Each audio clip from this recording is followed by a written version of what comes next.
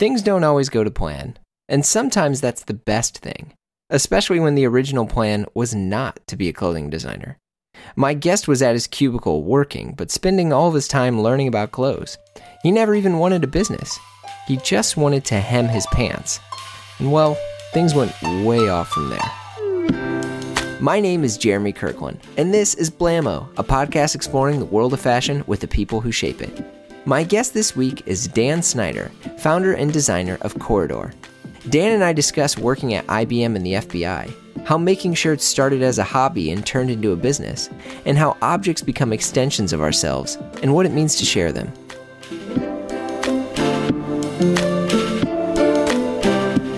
So wait, where are you from originally? I'm from Columbia, Maryland, which is like a suburb outside Baltimore. It's between Baltimore and D.C. Okay. So, wow, all right. So you grew up around there. What was life like? I mean, you're obviously reading a ton, right? Mm-hmm. I'm from, Columbia is a planned community. It's the first planned community in the country. And so... Planned community? Yeah, it was the first planned community. So the idea was this man, James Rouse, bought all this land. And he wanted every not plot, but rather like community to have a village center and have every economic group and to be completely connected by bike lanes. So you could walk anywhere, you could walk to your grocery store, and that the communities would be very diverse. So every school would have every single type of person. And I grew up in that, and it doesn't totally function like that now, but I think I got the 1.0 version before people self-segregated, and I had like a really nice upbringing where I was surrounded by different types of people, and my elementary school was next to public housing, my middle school was next to a dairy farm, and then the high school was a mixture of the two. Whoa. Yeah. It almost sounds kind of like a utopia in a way. I think that's what he meant. He meant for it to be, and utopias don't really function in the real world because people are people. Yeah, yeah. But it really worked for me, and I love growing up there, and my parents are still there. So you go to school there, and then because you eventually kind of make your way to like the public sector, right? I mean, what happened from that? Where'd you go to school after that? I went to Penn State. Okay. I went and I wanted to study literature, English, and my parents were like, "You're not going to get a job." And I said, "You're right." And so I switched to IT, and I got a job right out of school, and I worked for IBM in their like federal practice. And I worked in a cubicle, and I learned a lot, and I worked with really smart people. And from there, I became a contractor at Homeland Security. And then what year is this? I really don't know. I mean, I guess certainly over a decade ago. Okay. Yeah. And so wait, hold on. When you study like IT, like what are the things? Because I always think it's really interesting for people who go to school for a lot of the technical stuff because so much stuff has evolved from that. Were you studying like programming language? Is this like C++ type stuff you're learning? Yeah. Okay. So I basically, I was in something that was like computer science light, you know, for people that like aren't smart enough to be in computer science, more or less. So you study computer languages, C++, Java, all that stuff, discrete math. And then you also study project management. So how to build digital products, how to work on digital products, how to create stuff digitally and work in teams. And that's basically the major. Interesting. Were you did you get into gaming or anything around this time? No, I've never been to gaming except for one game, which it's like scratches all of my itches, which is Sid Meier's Civilization, which is like, which is like the nerdiest thing that like I started playing it like when I was like in 5th grade, and it's like the longest, most boring game ever. And for some reason, whenever I played it, I just like would be gone for 8 hours. Can you explain what Civilization is? Or I'm happy to butcher it. Yeah, sure. It's a strategy game that you take a civilization from the Stone Age to the modern age with technology, and this is so nerdy. No. This is awesome because I'm secretly and publicly, I guess, a pretty big gamer. I played Civilization a ton.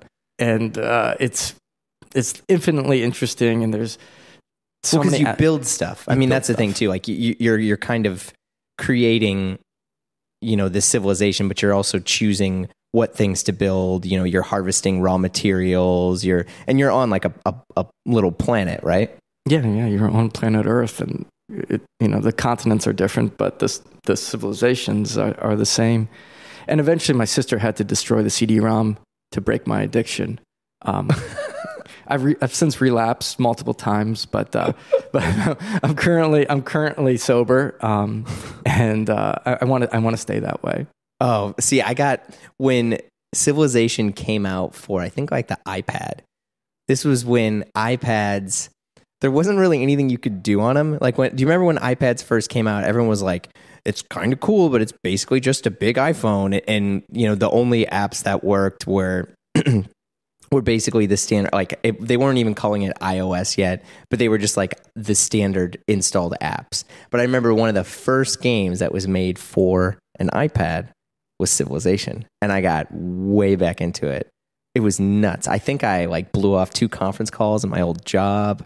I was going hardcore in Civ. I think it was like Civ 4 maybe. Oh yeah. I was there. I ruined friendships. That is so awesome. I've since installed and deleted that app many times. It's better. Well, I guess it's better to be into that than say Counter-Strike. My freshman year roommate essentially flunked out of college because of his addiction to Counter-Strike. Really? Yeah. So my freshman year dorm, it sounded like Baghdad, like all the time, because he played it on like big speakers. Yeah. So, yeah, I know that game. I never played it, but I know the game. Yeah, that's basically just like a PvP kill the guy. Mm-hmm. Anyway, okay, so you then work for IBM and you somehow find your way as a contractor. Mm-hmm. What was that like? I mean, you don't have to like reveal like top secret details or anything, but like what did it feel like to be in more of like the public sector, or did it feel any different? It only felt different. It didn't feel different working for IBM. Right. It felt different when I got kind of like when I started working in like federal buildings and you start working closer to quote unquote the mission. That feels different. When you work for IBM, you feel like you're still, or I felt like I was still working for a big blue IBM, Right. Yeah. That was interesting. And what sort of stuff were you working on? This again is so boring, but I'll tell you. I worked on the analog to digital conversion project. So when the government sold the bunny ears signal, they needed to distribute these coupons so you could buy digital converter boxes. Oh yeah, because it was when people were getting like HD over the air, right? I worked on that. Yeah. It's really fascinating stuff. Wait, no, that is fascinating. Because this is all about like radio frequency stuff. Mm-hmm. Mm-hmm. And when you think about it and you think about security now, like everything is RF based. Because what was it? I mean, do you remember having a cordless phone? And I remember like certain homes, like right when Wi-Fi came out. So super, super old school Wi-Fi. The Wi-Fi radio band was a lot of times the same band as these bigger cordless phones. And so you'd try to turn on your phone and your phone wouldn't work because the Wi-Fi was on. And you'd have to, because I think it was 2.4 gigahertz at the time. But it was just like, hey, wait, and that's you and you're working on that? I was working on that. How does, what the heck? It's, I can't even explain it now. I probably couldn't explain it at the time either. But people got coupons, they got converter boxes. And it somehow worked. It was a government project that actually worked, I think. Yeah. And so all alongside, because obviously we're here to talk about your clothing brand, all alongside, are you getting into clothes? Is this, where did this stuff sort of come in, or was it way earlier? No, it wasn't. It wasn't earlier. I had studied abroad, as typically someone does in college, and so I kind of tasted the first bits of that. And I'm from Maryland, so there was this Nantucket Red prep thing happening, and and also just like everybody who grew up in mid '90s, like I had a skateboard and skated horribly, and got kind of into that. So, I was always going through it, but I was never really, really interested in it. I was more interested in sports and books and things like that. And it wasn't until Menswear 1.0 happened where I was like, oh, that's interesting. And that's Menswear 1.0. Yeah, Menswear 1.0. And I think right now we're on like 3 or 4.0 or something like that. Or we're moving towards 4.0. And that's when I started, I got the Tumblr and the RSS reader and my man. Yeah, how to talk to girls at parties and looking in my cubicle on my RSS reader. And I was like, this is interesting. Yeah. That's when it happened. And I was at Homeland Security by that point. Interesting. Yeah, because I feel like there's so many people that because of working in a cubicle and working on the internet, or working on a job where basically you're connected 24/7 as part of that job. And you have to dress well at the job, or you should anyway. Because you wear a sports coat every day I wore a sports coat every day to work. Yeah, was everyone else around there? Mm-hmm. Yeah, it was a federal building. So there were real dress codes at that time? Yeah. What was your day-to-day wear over there? I wore a tie every day. Really? Mm-hmm. I rode my bike from wherever I was living in D.C. at the time in a suit to work, parked my bike in the parking garage, and hopefully I didn't get too much oil in my pants. That's awesome. Wait, DC style, by the way, is almost a whole other podcast because there's so many of, there's a lot of people say like, oh, DC is all these like ill-fitting suits, and everyone was saying they're too big. But I was in DC recently, and all the people that I saw wearing suits, I actually would say they were like crazy tight. Like all these young sort of, whether you like them or not, like Jared Kushner lookalike dudes with like very, very tiny suits and tiny, super aggressive tapers. And was that like starting to happen there? That was starting to happen. But that's like leftover stuff, that's like, I think the tight suits, they'll eventually move out of that. It's almost like maybe even you or I thought that tight suits were cool 5 years ago. Yeah. And, and 5 years from now, folks won't be wearing tight suits. So it's almost like the trickle down economics of styling. Right. Reaganomics of suits? The Reaganomics of suits. So at that point in DC, it was like just olive Joseph A. Bank balloon suits. Oh, okay. At the time. And I don't think that's true anymore. And I think there's certainly more options. Yeah. Yeah, I mean, it's funny. A lot of the British tailors that I know, they talk about their biggest cities are not New York. They're DC and sometimes like Chicago or Boston, but it's always DC. Because I guess like DC just gets overlooked, but there's so much, there, and also still one of the only places that has a really strong mandatory dress code. Mm-hmm. And there's a lot of lawyers there too. Yeah. So you are sitting in your cubicle, you're getting into menswear, but again, a business doesn't really cross your mind. No, I never wanted a business. I was never interested in business at all. Okay. Yeah. So how does this start to evolve?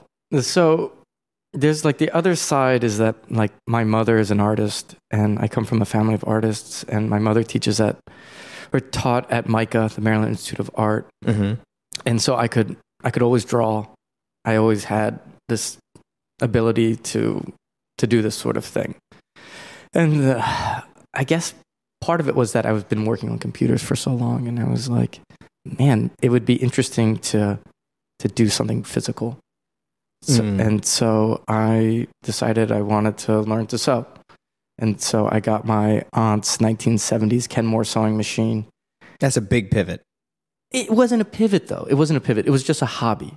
Okay. Yeah, it was just something I wanted to do on the side. I wasn't interested in like becoming a designer. I didn't think about like, oh, I need a clothing company. Like this was not in my brain. So you don't think of, this is fine, but you don't think of your life as like these 5-year steps. It sounds like you have an idea. Let's just check it out. It's not that, oh, I have the end goal before I even start working on the idea. Yeah, totally. I think my life is, it certainly hasn't been perfect, but it's felt natural. Like everything, like I didn't like before getting a sewing machine, like I want a clothing business. Like I want to open a store in New York. No, I just wanted to hem my pants. Okay. That's all I wanted to do. Sure. And so I didn't even know I wanted to like make shirts. I just wanted to be able to hem my pants. And because I had all these suits, I was going to this tailor in DC, and I became friends with him, and we started playing tennis, and I was like, this is cool. So I got this sewing machine, and I signed up for sewing classes. Mm-hmm. And, I learned how to thread a bob and but at this point, like I didn't know what a cutter's must was. I didn't know how to work on a production pattern. I didn't know anything. Mm-hmm. I didn't know how to source fabric. All I knew where Joanne's fabric was. That's all I know. Nice. And so I signed up for classes, and I like really liked it, and I thought I was good at it. And so soon after, what made you think you were good at it? The shirts. Well, I guess the shirts I made initially. I still look at those shirts. I'm like, those were good shirts. Mm-hmm. Yeah, they were good. What about them were good? I think the fabrics. Okay. Like I knew. Like I know color. Gotcha. I still think like I wholeheartedly agree with that, from especially your clothing. Thank you. But yeah, I just like intrinsically I know color. And so the cuffs were all fucked up, like raw edges here, and the sewing it was technically a shirt. Okay. And like the shape looked good, and there was enough buttons, and I started making shirts because I was like, oh, I can learn all the tailoring techniques if I know how to make a shirt. I can apply a collar. I can hem a sleeve. That's true. And so I was like, okay, I'm going to make shirts. And so I just went to town making shirts. And that was like my hobby. And that's all I ever thought it was. Had you ever made anything for yourself beforehand? No. Okay. So no computers, no physical things. This was like your first physical iteration of something for you. Yeah. It's a weird feeling when that happens, right? I think you and I come from a similar background where so much of the things we had made were intangible. That when you start to make something that's physical and that other people can physically see and also judge for themselves, it's kind of a weird feeling. I don't know. Maybe I'm just projecting on you, and I apologize, but it felt weird to me when I started to just try to make something for myself like that. Yeah. I guess I was proud of it, and I was happy to wear it. Yeah. I recently was thinking about the way I made a shirt this season, and it's a really beautiful shirt, and has like the right hand and the right color, and it's something that's going to hold up for a long time. And in the copy, I wrote about how I thought this shirt would be nice. Hold on, you write your own copy? I write all the copy on the website. All right, we're going to have to talk about that later, because that's really interesting too. Sorry, go ahead. Yeah. And I thought like this would be a shirt that would be so nice if like I wore it for 2 or 3 years and I gave it to somebody. And I think there's just something so nice about like having a garment or a book, but particularly a garment, something like you've broken in and like becomes you, and then you give it to somebody. That's really something so beautiful in that. Yeah, and you can't do that with an intangible object. No, you can do it with a book, but with a book, maybe they'll read it once and they'll see your dog ears and maybe you sneezed in the book or whatever. But it sits on the shelf. But with a shirt, you're like, okay, or like it's broken in this way, and it's really you're giving somebody a piece of Jeremy. And I don't know. I agree. And like something to do with like having your own product. It's the same sort of gift. It's your same sort of energy. Because like, if you love this shirt and you wore this shirt and like, it's like, you believe this or you don't, like this energy transference where like you're giving somebody a piece of you. See, okay. So you do know what I'm talking about. It's that feeling. Yeah, exactly. It's just, especially when it's something that, whether it's collaborated with other people, whatever, it comes from your head, where, the experience of you having the idea, thinking about how that's going to look, and then the manifestation of that to a physical piece is something that I think is one of the greatest, you can tell I'm not a drug user, by the way, is one of the greatest highs I've ever felt when you're like, okay, I thought about this.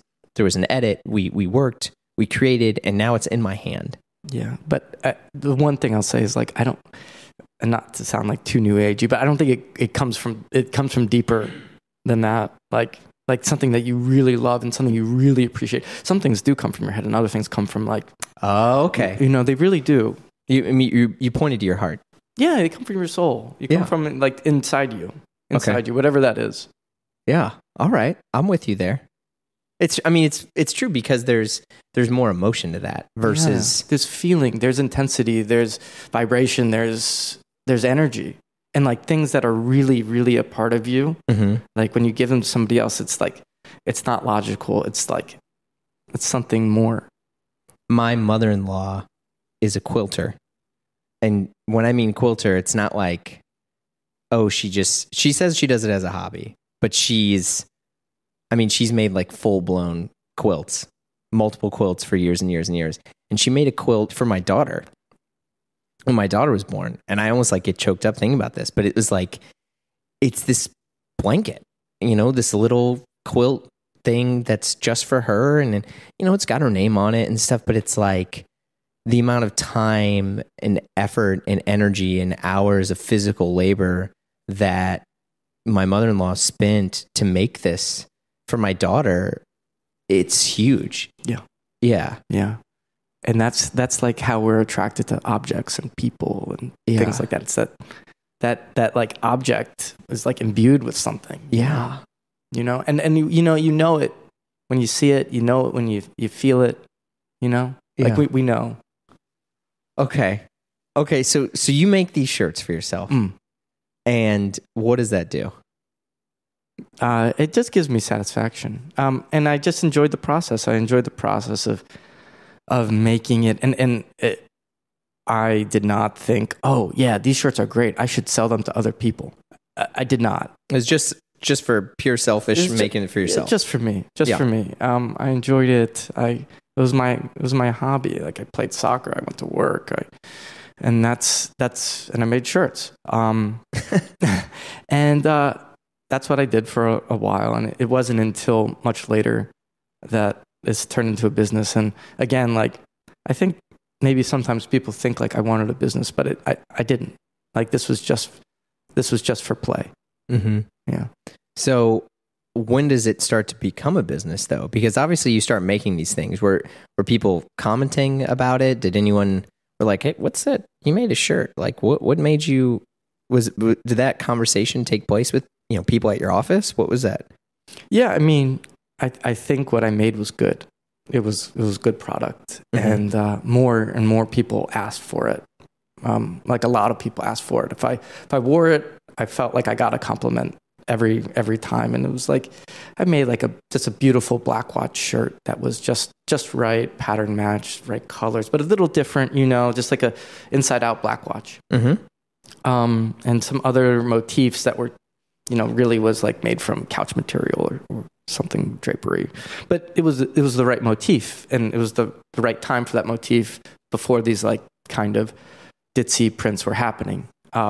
Just as a side note, what were the things that were inspiring you when you're picking out these fabrics to make? Did you have this sort of, a lot of designers will talk about how they have a mood board, and that's kind of where, or were you just seeing these things and experimenting? I think I definitely didn't have a mood board. The things, they just kind of happen like intrinsically. Okay. I think like I understand, like I said, about color and repeat and space. And so it was just things that were appealing to me. Why they were appealing to me at the time, I couldn't articulate that. I didn't have the terminology. I think now I know why they were good. And it was because they were familiar, but they were a little different, and they were progressive, but not too progressive, and that sort of thing, which is kind of still what I do today, which is I intrinsically feel like an energy, or I feel a quality to something that is appealing, and I can't always say why. Mm-hmm. So I guess so to kind of move on to like why, when it kind of became something. So I wanted to switch from FBI to CIA. I wanted to be... As one does. Yeah. Yeah. Okay. Yeah. Wait, how'd you get to the FBI? I was working for a contractor in D.C. and a spot opened up on... Because the FBI wasn't doing the HD boxes, no? No, they weren't doing the HD boxes. Okay. Yeah. So then I went to Homeland Security before I was at FBI. But anyway, so I worked for a contractor, and the contractor had an open spot at the FBI. And so the contractor put me on the FBI project. And so I was there for, I don't know, 2 years or something like that. What was are you at liberty to discuss what the project was you were working on? It was, Respect. Yeah. Okay. Yeah. And that was very interesting. In what way? Well, the reason I kind of liked this stuff and why I wanted to, enter this world is because it's from like, you're just kind of in on something, and it's like you think you're impacting the world, and your job has impact, and there's mission, and there's like purpose, and there's real purpose to the work, or at least like I believe my job had purpose, and it gave me satisfaction. Mm-hmm. And so that's why I really liked the work. I thought it mattered. Yeah. You're saying it past tense, like it doesn't. Oh, I'm just talking about my life. Okay. I think in terms of purpose and meaning, I think one's job doesn't need to give them purpose. I don't think that's a requirement. Mm-hmm. I think one needs to find purpose in their life, and if by being a good father, by being a great gardener, by doing whatever they do in their life to create that structure. But, one needs to find purpose. And that time in my life, my late 20s, my purpose was this work. And so that gave me the satisfaction I needed to that was like the framework for like what I could hold on to, Yeah. And so this is like this whole like man search for meaning stuff. Oh, okay. We're getting some Viktor Frankl stuff going on. Yeah. And that's like the distillation of the book, right? Yeah. Which is like one's life needs to have purpose, and maybe not structure, but purpose. And what that is important. Yeah. And for me, it was my job at that time. Interesting. Yeah. I think a lot of specifically, I don't know, maybe not even specifically American, but I think a lot of people feel that their air quoting like identity, purpose has to come from their career. And a lot of people, they're able to get that. You're able to have your identity through your career. You're able to, for me, I associate so much of my identity through what I'm doing now. But, a lot of people, you'll hit this wall because you want something else to provide for you the thing that it feels you only really get through some form of self-discovery. And I don't know, maybe that's why so many of us are glued to our phones. Or what? Because it's like we're constantly trying to find out who we are and what we're supposed to be. I still wrestle with that to this day. That's 10 other podcasts, but that's interesting that you're working on that, and your purpose is your career.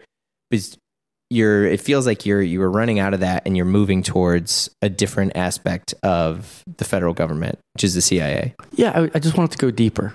Like I wanted to go deeper in myself, or deeper in interest, or however you want to take it. Sure. And so I went to grad school at Tufts, which has an international relations school. Mm-hmm. So I knew that they recruited from there, and I got in there, and I went there, and I got recruited. And so that was the next step. Mm. And you're still making shirts?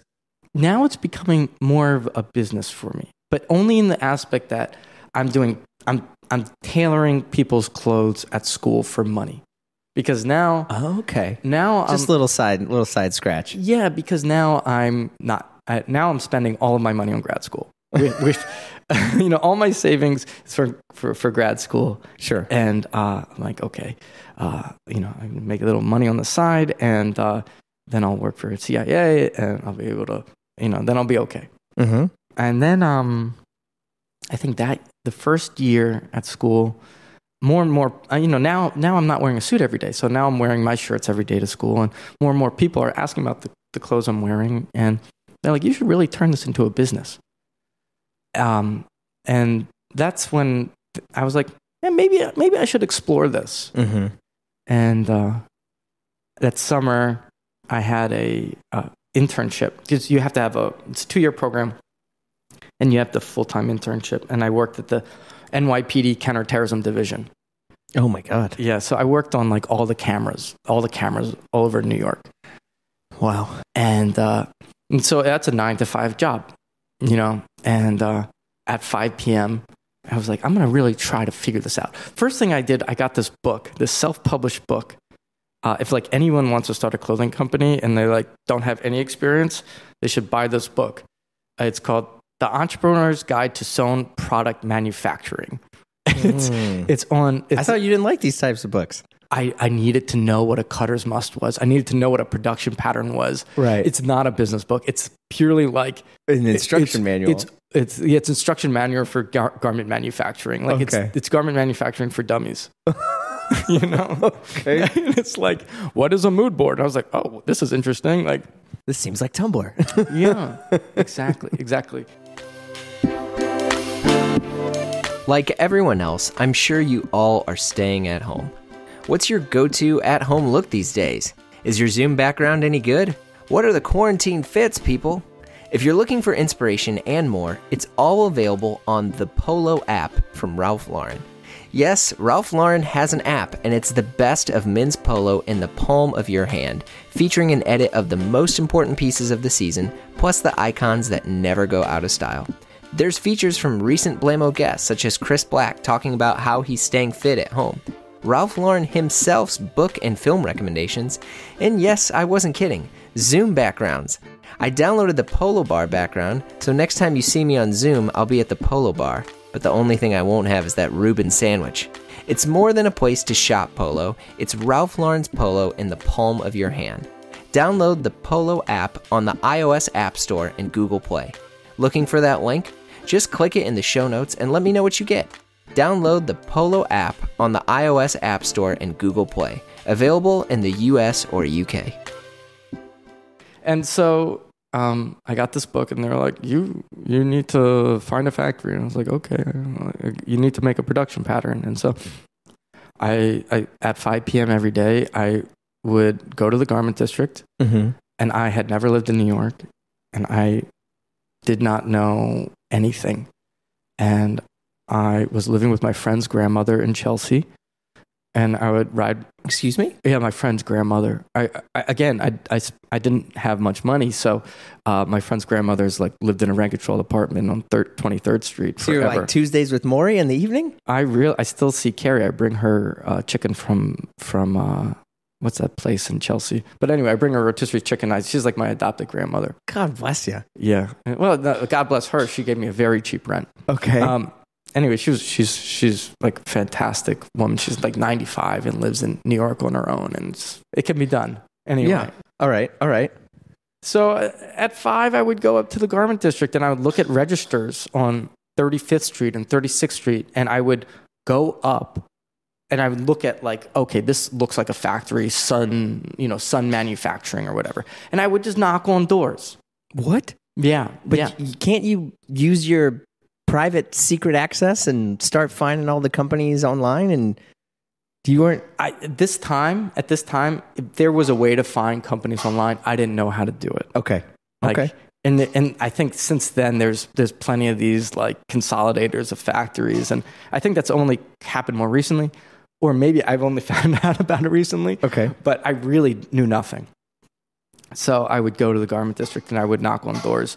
Which, as a side note, if that's not really something that is, I don't know, I won't be rude, but I would say it's not really something that, dare I say, is really welcome to just show up at a factory and be like, hey, can I make this? Right? A lot of those places, they're making stuff all day, right? They don't have like a customer facing or even vendor facing public, office, do they? No. Okay. No, it was incredibly awkward. And I got laughed at like out of almost every single place. Okay. And number of false starts but by the end of the summer, I had met someone. His name was Ricky's son, and I'm still close with him. And he has a factory on 35th Street, and at that time they were making shirts for Stephen Allen and Rag and Bone and some other. Oh, snap. Okay. It's other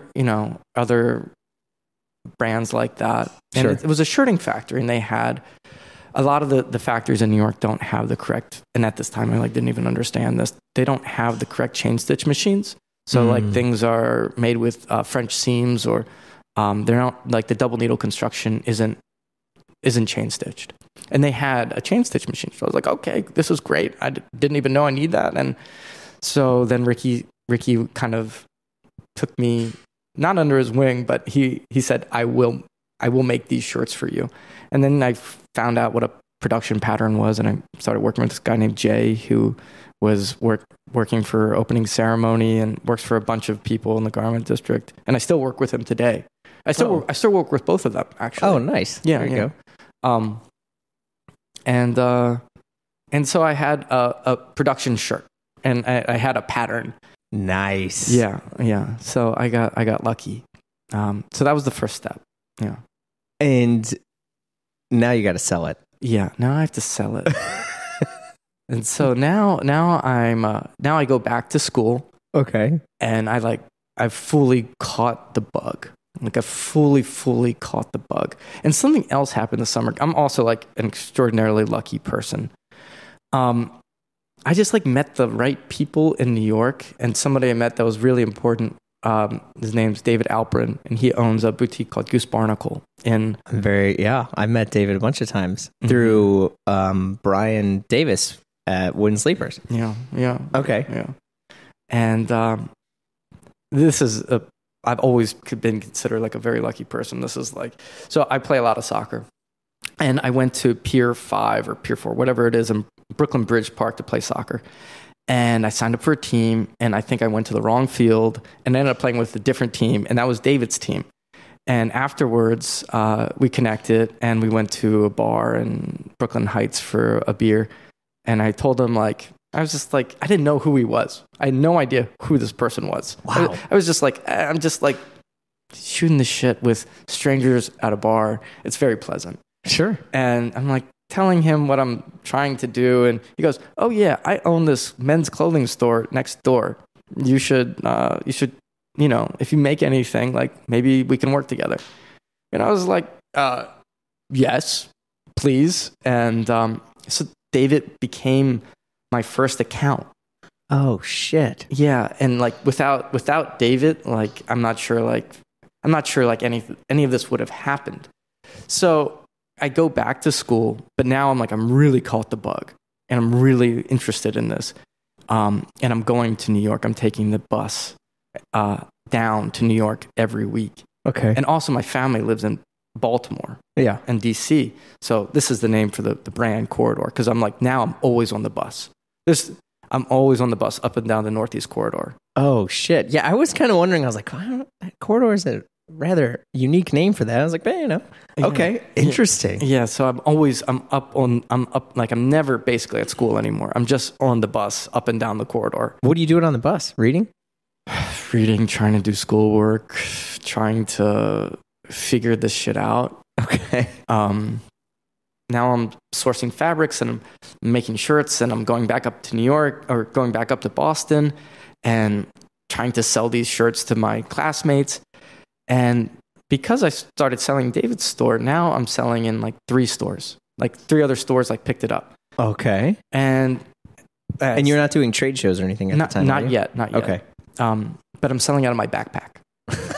I have do you remember when everyone had this Duluth Pack Bag? Oh yeah. I had the big one. And wow. I would stuff that full of shirts. I had 12 styles at the time.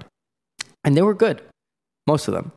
And so any city I would go to, I'd like Google the men's shop, and I'd like show up and I'd like dump it on their counter, and which is just not how people really do business. Just as a side note, it's a terrible way to do business. It's not bad. It's just not what people are used to. Oh yeah, sure. But the shirts were good, and so obviously people bought them. Yeah, I hope so. Unless they're like somewhere. But that's how I opened up like the first like 12 stores.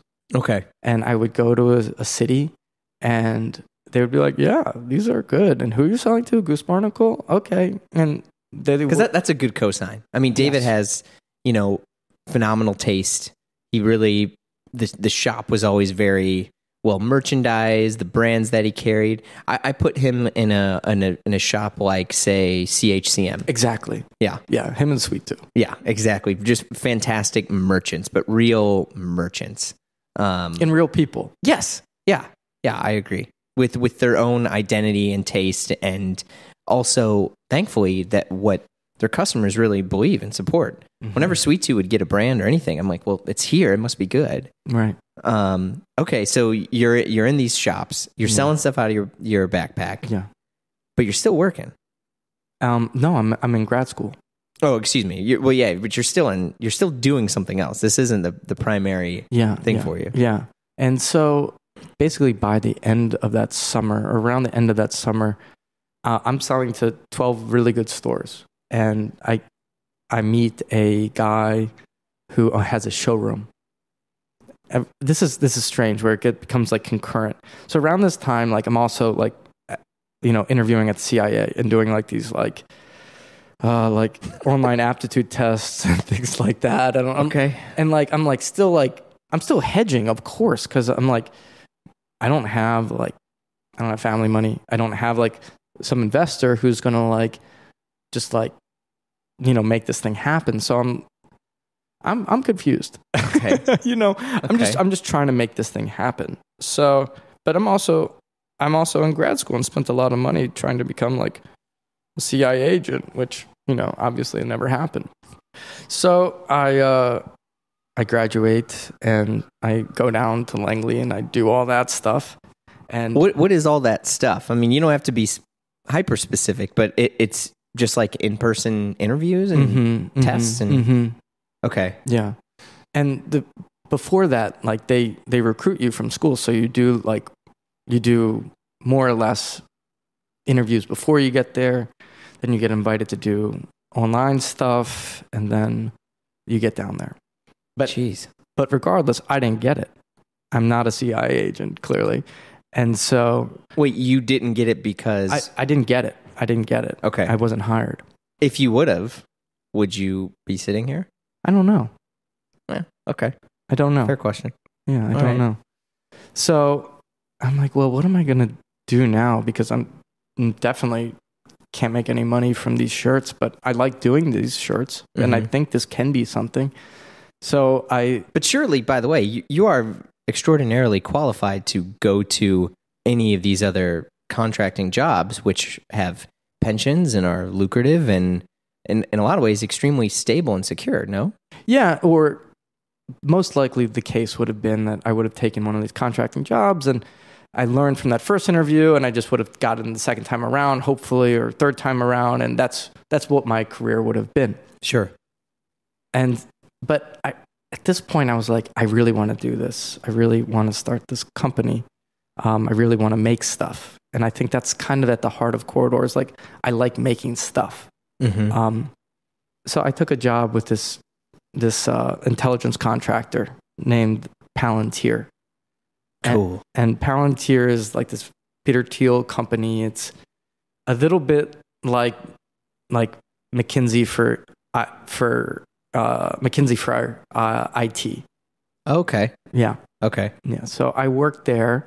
So I start working there, and at the same time, so I moved to New York. Okay. And I start with this company doing this stuff, and now I'm commuting to DC to work on these projects. Right. And I get picked up by the showroom. I meet this guy who has a showroom, And he's like, okay, well, I'm going to take you to this capsule trade show and you're going to buy one rack and we're going to see how it goes, more or less. And I also at this time meet my first employee who also now has equity in the company named Julia, who starts helping me with production. Okay. So now it's starting to have a little bit more structure. And we go to this trade show. And what year is this? This is 2012 or 2013. Okay. And we do really well. We do really well. We pitch Hickories and Tradesman LA and a lot of these stores that are not around anymore, unfortunately.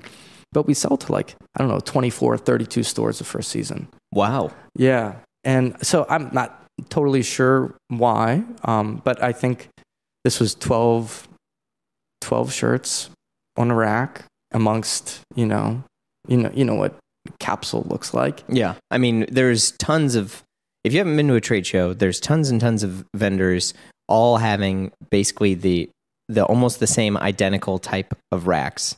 And the only thing that makes each little area unique or different is just the clothes, but everything else is about the same. So you really are only selling, and people are attracted to the physical clothes themselves. It's not a cool rug. It's not an iPad out front. It's the clothes, the objects are what sell at the end of the day. Yeah. So I was thrilled by that. But I didn't know what the fuck was going on. And, I'm using my vacation days and essentially sneaking out of the office to go up to production. And at this point I spent all my money on grad school.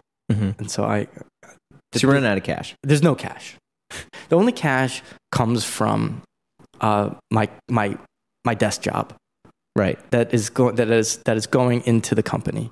That's paying for everything. Sure. And so, but there's something there, there's something to the product that I'm making, and yeah. So I worked at that job for about 2 years before they had enough of me. I think I was missing too much work. Oh, okay. And one day I just get fired from this job and I'm like, fuck. Oh shit. But at this point, we're selling to 60 stores. It was a real business in that sense, but there was still we're growing, we're selling this. We had an online store, and when you grow, you need cash to grow. Yeah. You need that's the biggest thing that people forget about and overlook whenever any brand grows. That's usually when they have to spend most of their money because it's quite a bit of risk to follow the growth and grow with that. And so many people, I think, especially new business owners, forget that is usually the hardest part. Yeah. And also it was just really, for 2 years, I was working 19-hour days. Jeez. Because the job was, that job was quite intense, and, designing and running the business was quite intense. So I was working out of my 6th floor walk up in the East Village with my roommate, Richard, and our 3rd bedroom, which was empty because my other roommate was just never there, was the warehouse. Okay. Yeah.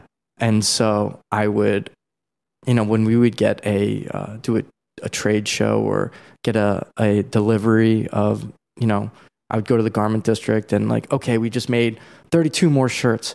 I would put it in the back of an Uber and go down to my apartment in the East Village. And then I would carry all those boxes up the 6 flights of stairs. Jeez. And I have this distinct memory of knowing what it was like to feel like someone who is in the Midwest who's 70 years old and they're shoveling their driveway and their body is just going to give out, and just the physical nature of also the business of just moving boxes up and down those stairs. Yeah. And so that was hard.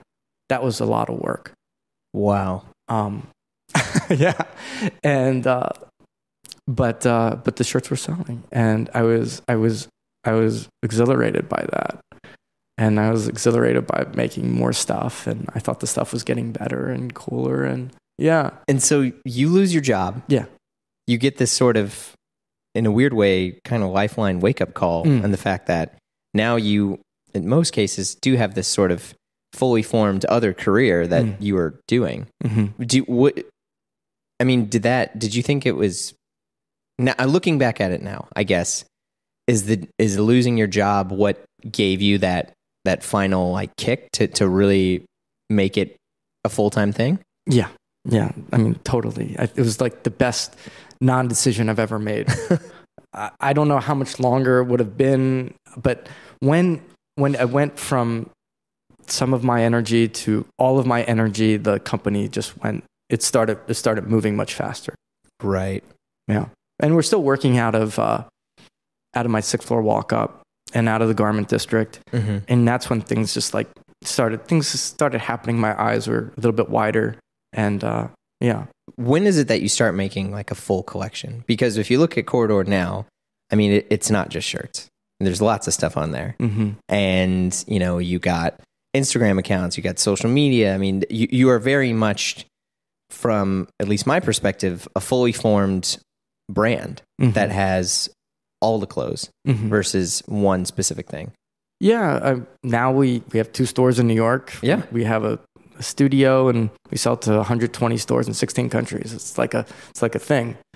When did that happen? It happened progressively. I think because I didn't come from a fashion background, and because I didn't go to school for this, and I've learned, and I am learning as I go. And so much of this is process. Like for me as a designer, feel like I'm just kind of beginning. And I think it moved from single beautiful objects to a collection about 2 or 3 seasons ago, where I knew that I can make beautiful objects to something that was a little bit, had more shape and, had a cohesiveness to it. And, all along we've started making pants, and then we started making a sweatshirt, and but that patchwork coat, by the way, that's like the it piece. Oh, of thank you. The past, I don't know. It's sold out now, but it's you just so folks know, I'll put a link to it on the site or whatever, but there's this patchwork like overshirt type stuff. Because the one thing that I will say about your clothing and your brand is a lot of brands, when you see it, you're like, oh, that's head to toe this. And actually I would say nowadays is not something that is as good as what it used to be, because it can kind of be intimidating. And when I see Corridor and I look at what you have, it very much looks like the personal style of someone that is a little bit more open and welcoming versus this is my look head to toe and it's not accessible. Yeah. I think I want to make beautiful, like unpretentious clothing. Yeah. I want to make American clothing. I want to make something that is still, though, progressive and confronting. And it's only in the past about 2 years where I kind of learned the basics about how to work in factories, how to work in mills. Where can you get that? How can you make that? What are my constraints that you can really, begin to paint a little bit, rather than just like, okay, I can just make this soft sweatshirt, but like, what can you really do with that sweatshirt? And so that's kind of where I think I'm moving, and where the brand is moving. Interesting. So what year do you do your own retail store? Well, I was really lucky because I'd been doing Up Flea, There you go. Yeah. So I had done Up Fleas. I did Northern Grade. And so I kind of knew that the product, and from the wholesalers, I know the product sells really well in person. So I know the guys from Billy Kirk, and oh yeah, Chris and Kirk. Yeah, and the brothers Bray, and they invited me to share their store, and that was like a huge lifeline for me. So we were able to take one rack in their store in Lower East Side, and Kyle and Raincourt was able to take one rack for his shoes. And I also was able to use their backstock area for my first office. So dang. Yeah, so Julia and I had connecting desks in that back area that was very, very close to a bathroom. It was smaller than this room, so it was about half the size of this room, but it was an office and it wasn't in a walk-up. Okay. So that was something that gave us some more structure. And so that was the first time we had a retail space. Yeah. Interesting. Yeah. Anyone that I know that's ever gotten advice on their brand from Ralph Lauren, all of them have said that the best advice that he gave and always tells people is you really find out who your brand is when you have your own retail store, because it's not being merchandised by someone else.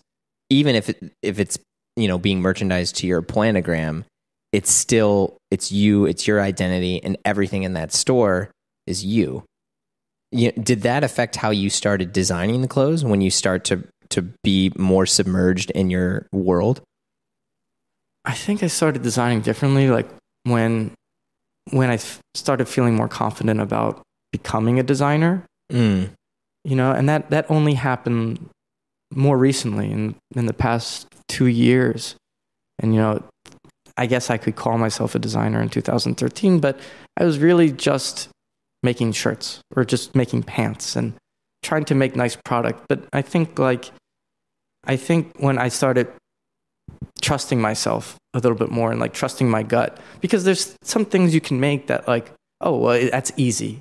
And, that's a win, like the right navy Hawaiian with the right space and the right color. And like, you're like, okay, yeah, that's going to work. And this is the right loftiness of the sweatshirt with the right melange. Yeah, that's going to work.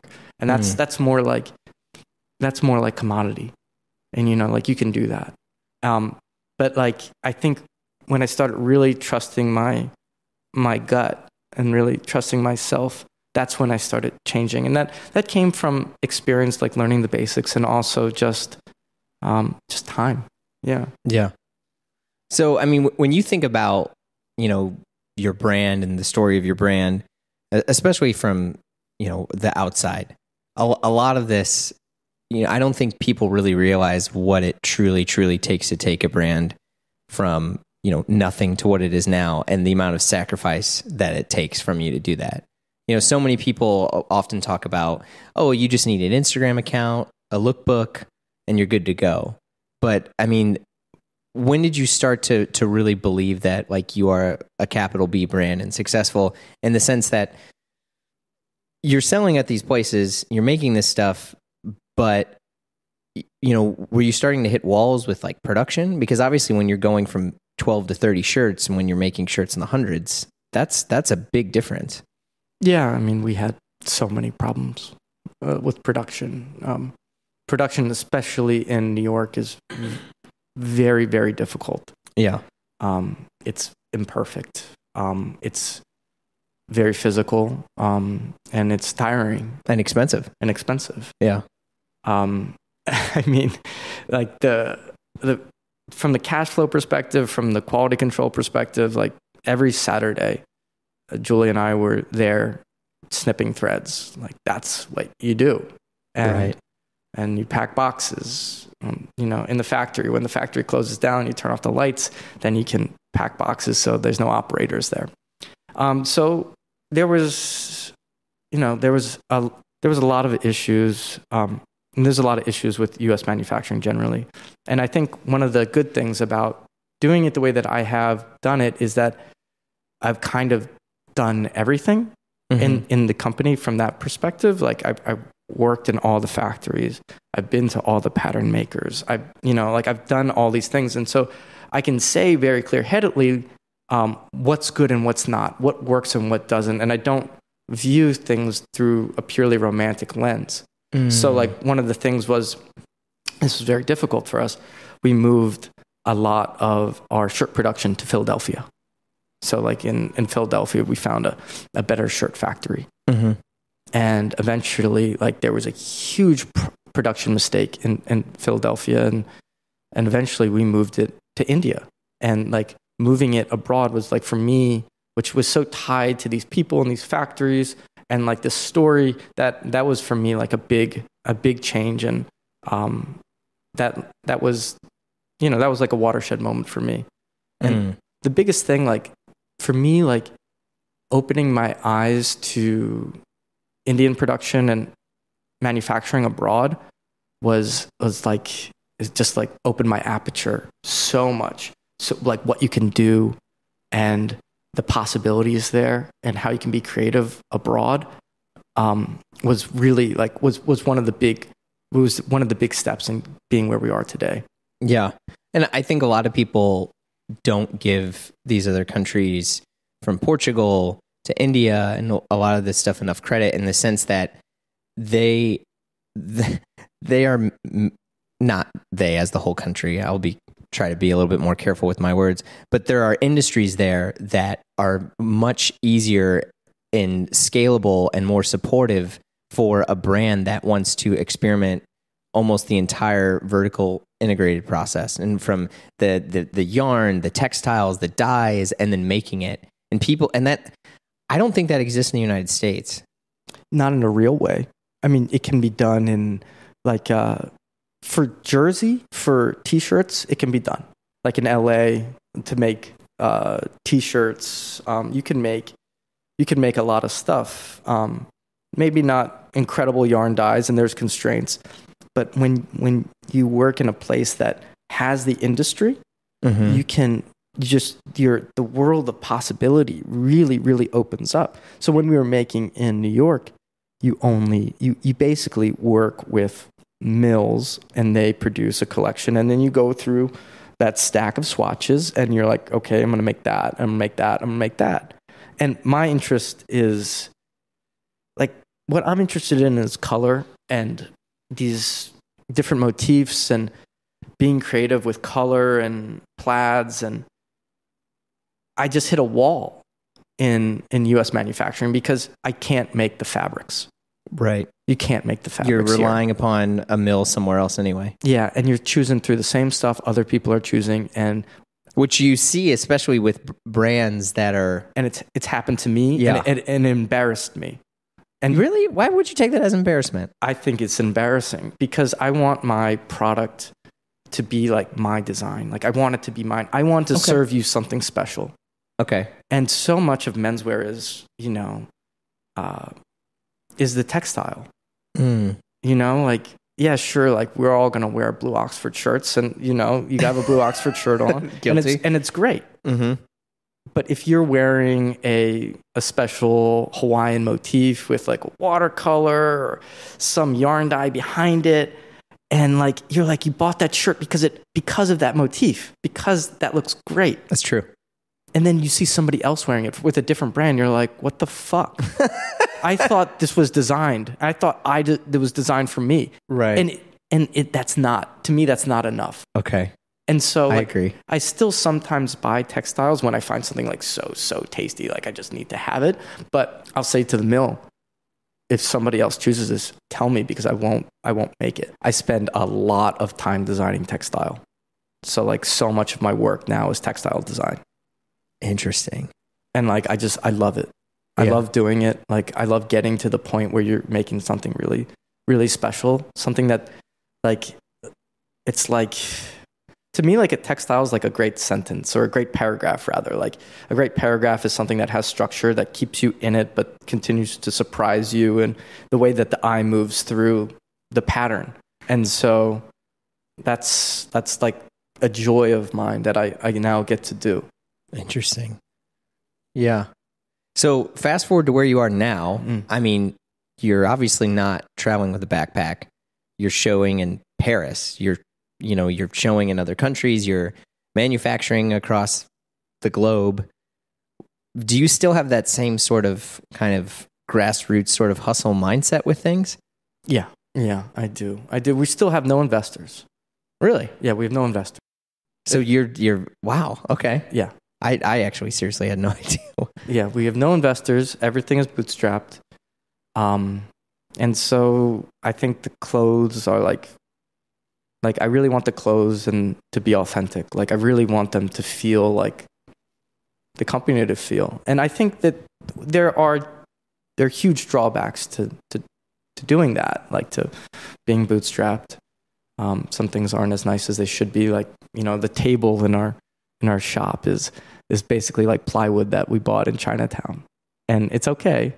But of course I want a nicer table, and maybe we'll get to that this year.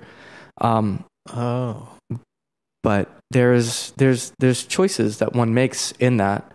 And I remember like I really needed some money, and I went to my father and I was like, can you help? And he's like, no way. Really? Wait. Oh God. I mean, oh man, I'm sorry. No. It was such a good thing. Yeah? Yeah, because I don't have friends and family invested, because I don't have, it makes everything simpler. Like my life, I don't report to a board. I don't report to like my buddy from high school that like, okay, this is what we did on our P&L. No, like we can just go at our pace and make the product we want to make and just grow in the way that we're supposed to. Like I keep going back. Like I want the brand to feel natural. I want the clothes to feel natural. And I think like for me anyway, it wouldn't feel natural if I felt I needed to put, something on the fire to make it burn faster. Right. Yeah, I think that's true. A lot of brands, no matter what they are now, whether they're selling kitchenware or whatever it is, there's so much growth expectation that they have to hit by certain years. And it's because they are getting outside capital. They have to be at here. They have to be at here. And I do think you're right, there's a strong luxury, and I would say a much stronger personal connection that consumers and, your clients would have to your brand, because it just is this slower organic growth, but it's more stable. Yeah. We have a very stable business. Like I run like a 1950s style business. No, seriously, like we do trade shows. Okay. We do pre-book. We sell from our stores. We make a really honest product. We sell it at a really honest price. Like it's like a really old school business model. Right. Yeah, it's like people were probably doing exactly this in the 1950s, or they are still today, but that's just how it's being run now. Wow. Okay. So let me ask you this now. Do you feel that you are a successful designer now? No. I think I will be. Yeah, I think I will be. What will it take for you to feel that you are when you feel that? I think when I think the work is good enough, and I think the work is getting there. Yeah. Yeah. How do you judge that? I have a very specific taste. And I think when the work doesn't exactly match my taste or visuals, because, the work is the brand. Right. The work is not simply the clothes. And sometimes a garment hits it, but maybe the photography isn't exactly, it's too modelly, or it's too slick, or it's too rough, or it's too masculine, or, Okay. like what I'm looking for, like this like specific taste that I have. I think when I hit that, like where like I can, when it's just right, I think I'll feel that. What are you going to do when you feel you're successful then? I will try to repeat it and I'll continue through the process of it. Yeah. Yeah. Because I think, there's a certain mindset, and I wrestle with this too, which is why I was, so curious in asking you these questions, because having this sort of sense that it's never complete is a really wonderful thing in terms of like your work ethic. But I often feel that I can never enjoy the fruits of my labor when I have that mindset as well. Do you ever wrestle with that? Like you made something. Okay, let's talk about that patchwork jacket. That patchwork jacket is awesome. Is it, like, do you ever sit after you made something, you did a good job, and you're like, oh, I did it. Let me just savor what this feels like to do this good job. Or is it, nope, nose to the grindstone, let's get back to work? No, I totally savor it. Okay. We made this double jersey baby alpaca blazer cardigan overshirt thing in Peru this season. And we got the sample in, and I was like, fuck, this is fucking good. Okay. You know? Good. And like, I like jump around, and I'm like I'm so happy when I hit it. Yeah. I'm super, super happy. And like, I know when it's good, it's good, you know? Yeah. Yeah. Something that's also kind of happening a lot now when you think about these like Instagram brands that are all kind of starting up, they have these basically manufactured at a creative agency story, you know, the same typeface, the same sort of like, how do you feel about this like rise of these new sort of like faux and authentic brands that have been starting these days, clothing, or, you know, we cut out the middleman type thing now? I think for me, Instagram is really important to know how people are communicating and how marketing is changing and how aesthetics are changing. But from a comparative standpoint, it's really bad. Like for me to look at Instagram and to look at other brands, and it's not good for me. So I really shy away from looking too much. And so I don't really indulge that. Yeah, I think that's a pretty wise thing. I think history will judge this, but down the road, I imagine I see more and more people trying to find ways to not be so saturated with everything that's being pummeled at them on digital and social media. Yeah, but you can't turn it off. Some people I know just turn it off. They're like, I'm not going to do Instagram. I'm not going to do Facebook. But I think they're valuable. So I think there needs to be, it's a continuum. And for me, I think I know where I need to be. And there's days in which I'm like, oh, I saw something that made me feel a certain way, and I delete the app. I'll delete it for a couple days. So I because I don't want to feel that. I don't want to feel envy. I don't want to feel jealousy. And it's silly that like perhaps something scrolling on my phone made me feel that way. So I'm careful to try to stay away from that. Well, sir, Mr. Dan, this has been very, very, very good. But I just want to say thank you to you for having me on. Of course. And thank you to any listeners that listen to this that know Corridor, looked at it. I just want to say thank you to you guys and to you, Jeremy. Oh, cool. Well, good. Well, it was a pleasure. All right, talk to you soon.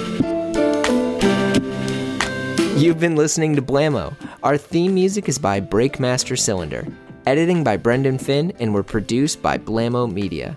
Follow along with us on Instagram at Blamo Podcast and leave a review for us on your favorite podcast app.